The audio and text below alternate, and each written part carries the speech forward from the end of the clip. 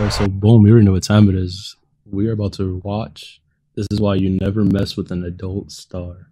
Don't really know what this is about, but we're gonna find out together. If you've never seen these women before, leave the video immediately. But if you do recognize them, you must know this.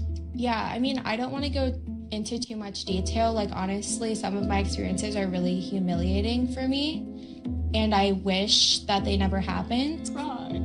Just giving some examples. You know, the girls are disposable, which you're told that when you come into the industry, like, you're disposable. Our relationship, like, yeah, they tell you that, and they say, Bro, that's actually really insane. Like, I get what type of industry it is, but to tell any human being that they're disposable is like actually fucked up. our relationship with the producers is more important. So the agent's goal is to get you to do as much as you can for as cheap as you can. I'm also, very upset right now. And also Just to let be you know, very, keep going. very pliable. So yes, you So their business model is get as much out of you for as low as price as possible.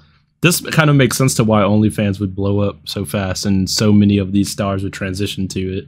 Because people are watching for them and not so much the production and the companies.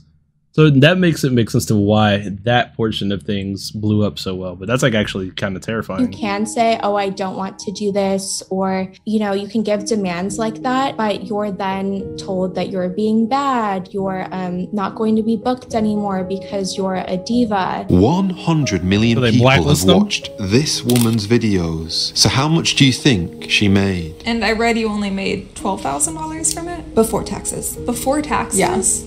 Oh my gosh, you know. 100 million people watched her videos.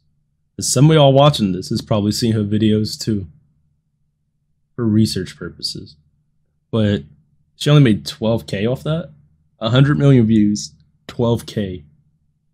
That's actually insane. That means that she was in there working hard, no pun intended, and she really didn't like profit off it as much as we would think. What, like 12 videos? Yes. It's not just women who regret working in the business. And I could act and do what they needed, so my phone rang. Pretty soon it started ringing a lot. The pain started to really set in of what I was doing. The realization, what I was doing to my family, when my mother found out, grandmother, my brothers, my friends. Shame started to creep in, and I started needing to find a way to bury that pain. Watch this woman's reaction when she's asked how she would like people to treat her. Simple question, like, how would you like to be treated?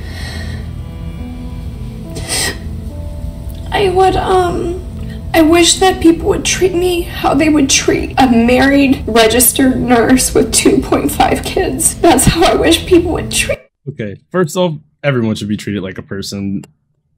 That should be normal. But we know how the internet is. But I gotta point this out. 2.5 kids? Is that a baby on the way? Or what? What type of baby is the 0.5? Because that's really throwing me for a loop.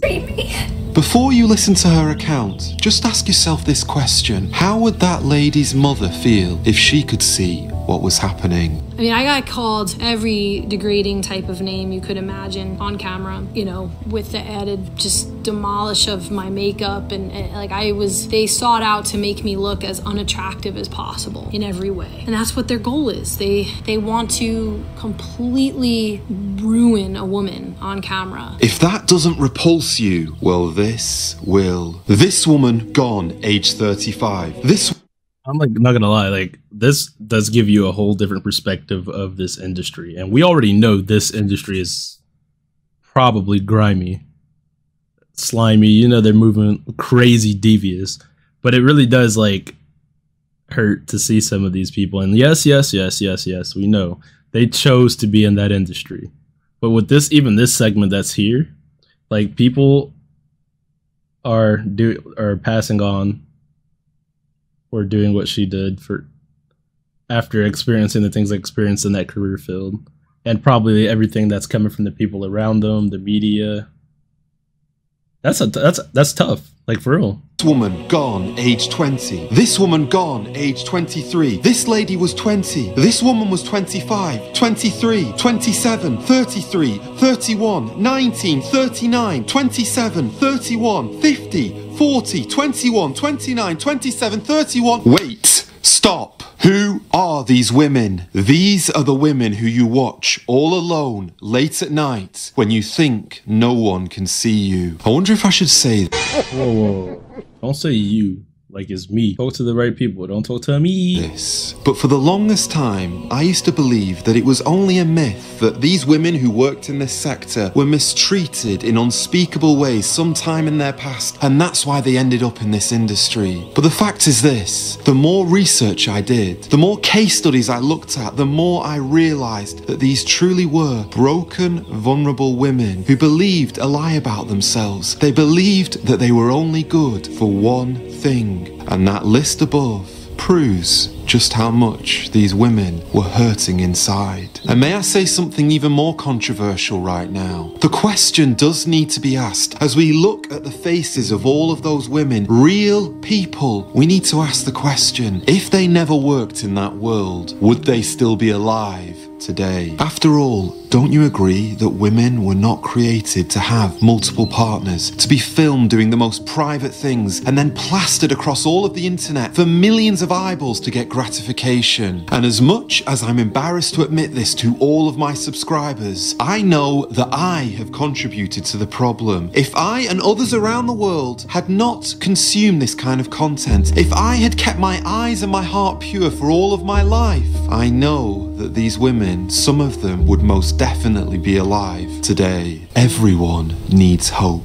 And I know I might be in danger of sounding like one of these cheesy televangelists, but you might not believe in yourself. You might think there is no hope for me. Well, I believe there's hope for you, and I believe you will get off this. If you really want to, there is a power in God that no man can touch, that no man can stop, that all the powers of hell cannot stop. And if you want that power that the Holy Spirit can give you, you will come off this sin and you will not go back to it. But you might say, Joe, I can't even manage 2 weeks. How will I manage 100 days? Well, to you, my friend, I'd say that was me also. You know, this is embarrassing, but I've got to be honest with you right now. I used to watch it multiple times a day and I could not get off it. You might say to me, every time something stressful happens, I go back there for comfort, to self-soothe. And again, that was me.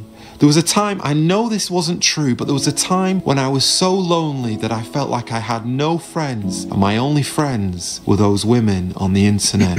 I know it was a false world, but that's what I believed. You might think that, Joe, I have sinned away my salvation. There really is no hope for me. God has washed his hands from me, and he doesn't want anything to do with me. Well, if you think like that, I want you to know that at the very heartbeat of this book, there is hope, because this book speaks to sinners. Because Christ did not come to call the righteous, but sinners to repentance. And while there was a Saviour who bled and died on that cross, while that blood was shed, there is always hope. There is always cleansing. There is always grace. And whilst Jesus Christ is alive... I'll keep it honest with you guys, right? If you ever feel like there's no hope, there's always hope. Whether it's in a community that you're a part of, friends that you have, if you don't have friends, so you have me, I guess. I'm here for you. But we're going to wrap this video up here. This one was like a heavy topic. So you guys already know what to do. Hit the like button. Subscribe. We're here forever. So you already know what to do.